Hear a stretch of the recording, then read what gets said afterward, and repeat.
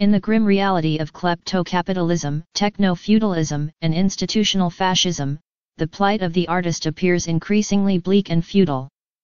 Mass media, once a beacon of free expression and cultural diversity, has been co-opted by the ruling elite to serve as a potent tool of manipulation and control. Under the iron grip of institutional fascism, dissent is crushed, and alternative voices are silenced with ruthless efficiency.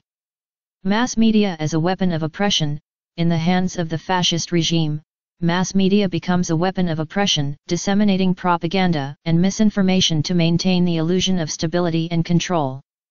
Through censorship, surveillance, and state-sponsored disinformation campaigns, dissenting voices are marginalized, and independent thought is quashed before it can take root. Techno-feudalism and digital enslavement. Techno-feudalism further entrenches the power of the ruling elite, as digital surveillance and data mining transform the Internet into a virtual panopticon. Algorithms and AI-driven platforms monitor and manipulate public discourse, shaping perceptions and controlling behavior with Orwellian precision. The illusion of choice and freedom masks the reality of digital enslavement, as individuals become unwitting pawns in a game of techno-tyranny. Institutional fascism and the death of dissent. Under the suffocating grip of institutional fascism, dissent is not merely discouraged, it is eradicated with ruthless efficiency. Artists who dare to challenge the status quo are swiftly silenced, their work suppressed, and their voices extinguished.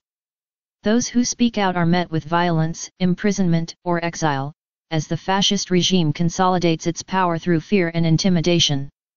Erasure of the artist and the death of hope. In this dystopian landscape, the artist's struggle for autonomy and expression is rendered meaningless in the face of overwhelming oppression.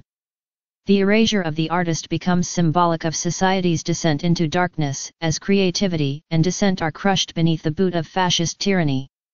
Grassroots solidarity and resistance are but distant dreams, crushed by the weight of despair and apathy.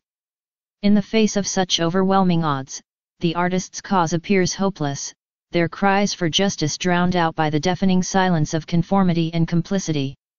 In this nightmarish world, where freedom is but a distant memory and resistance is met with swift and brutal reprisal, the artist's voice is but a whisper in the wind, a tragic reminder of humanity's capacity for cruelty and oppression.